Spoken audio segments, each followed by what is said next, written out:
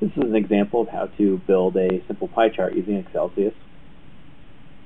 So if you notice down here I already have some data mocked up, and basically what I'm going to show here in a pie chart is who has the most friends.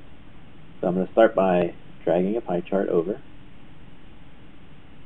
and then notice on the properties pane I have the option to change the chart title, where I can just type this in, or I can map it to a cell in my data sheet, which I'm going to map to cell A1.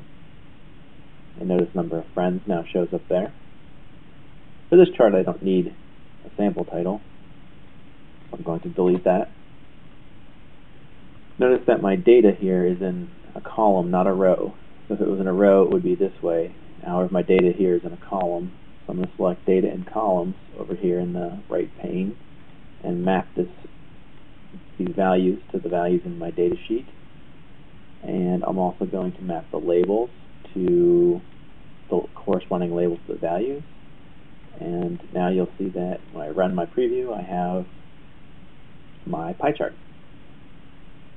If I unpreview this now, because it's not all that helpful, as you notice again if I preview this again, it doesn't show you the actual values unless you hover over, which is kind of annoying. But with Service Pack 3, they've actually enabled it to display the labels on the chart for you. So under the Appearance tab, I'll click on that, and then I'll go to the text area, and notice there's data labels. I'll check that, and now notice that my labels will show up on the screen. If I wanted to, I could change the color.